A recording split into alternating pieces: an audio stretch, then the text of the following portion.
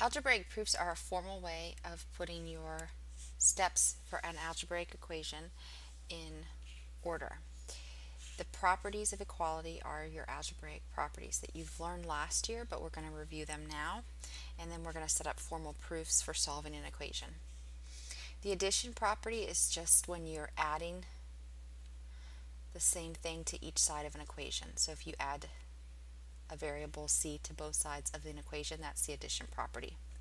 Subtraction property is when you subtract the same thing from both sides of an equation.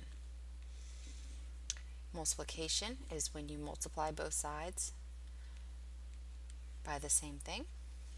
Division is where you divide both sides of an equation by the same number or variable. Reflexive, oftentimes students will get reflexive property confused with symmetric property. Reflexive property is when you have exactly the same thing on both sides of an equation.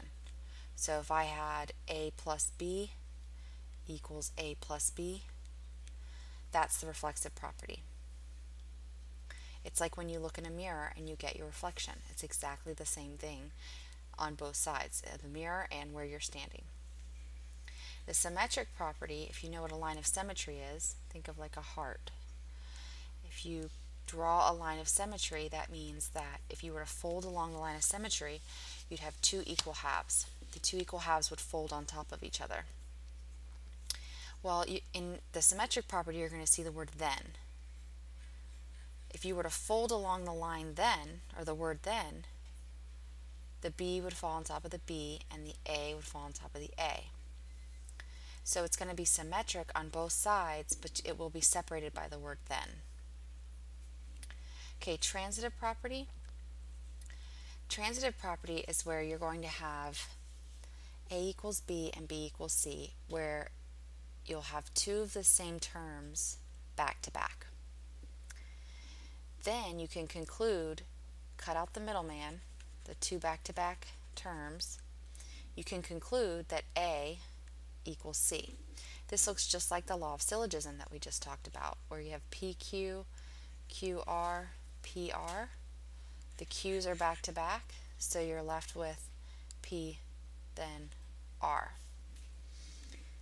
Substitution property is any time you replace one term with another. So for this example, it says if A equals B, then B can replace A in any expression because they're the same thing. So I could just say that A equals A. So if I originally have A equals B and then in the next line I have A equals A, then I've used the substitution property because I've substituted B for A. And then the distributive property is when you take one term and you multiply it to two other terms or more than two terms inside a set of parentheses. So A would be multiplied to B to leave us with AB, and A would be multiplied to C to leave us with AC.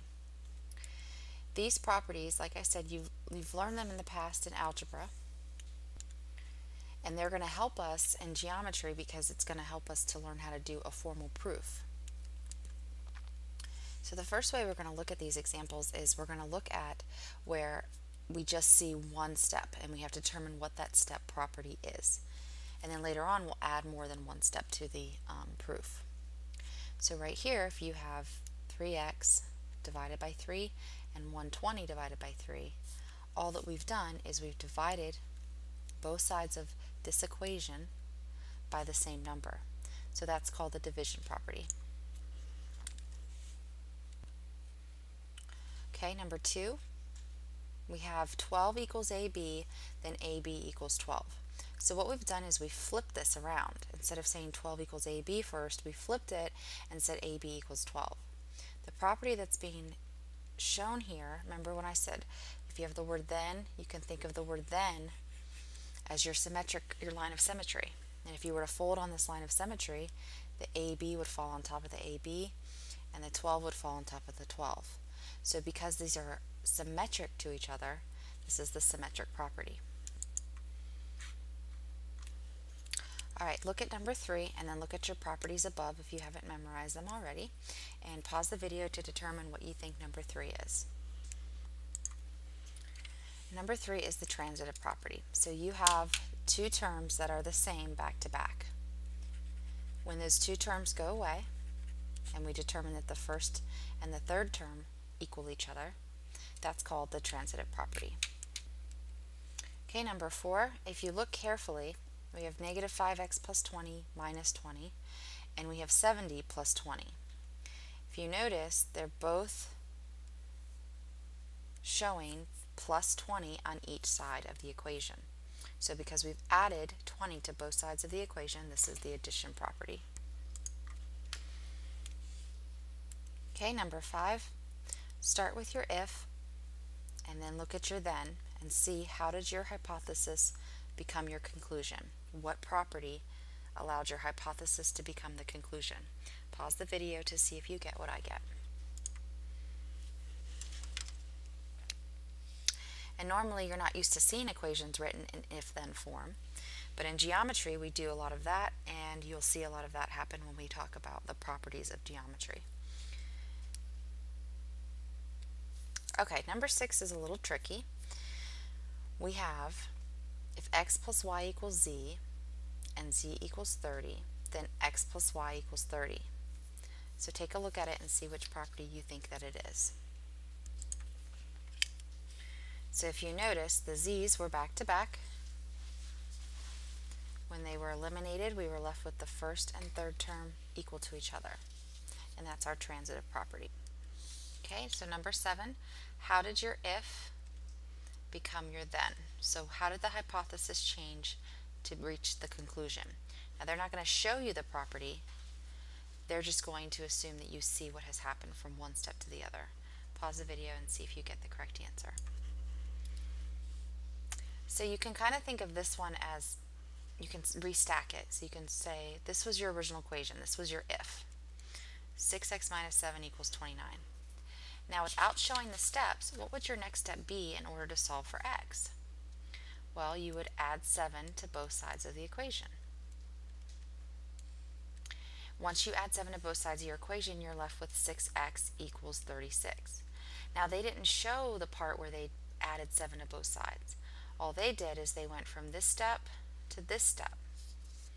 And since you guys have been in Algebra Part 1 and 2, you should be strong enough in your algebra solving for an equation that you were able to see how this first step became the last step. And that's how you're going to see the proofs operated. They're not going to show you the steps in between. So number 8, if it helps you, you can rewrite 3x plus 5 equals negative 22. And then on your own, determine what would your next step be to solve for x. That's probably how they got to the conclusion of this conditional statement. So pause the video and see if you can tell me which property they've used to get to the conclusion. And they've used the subtraction property. Our next step would be to subtract 5 from both sides of our equation, and we would be left with 3x equals negative 27. Okay, number 9.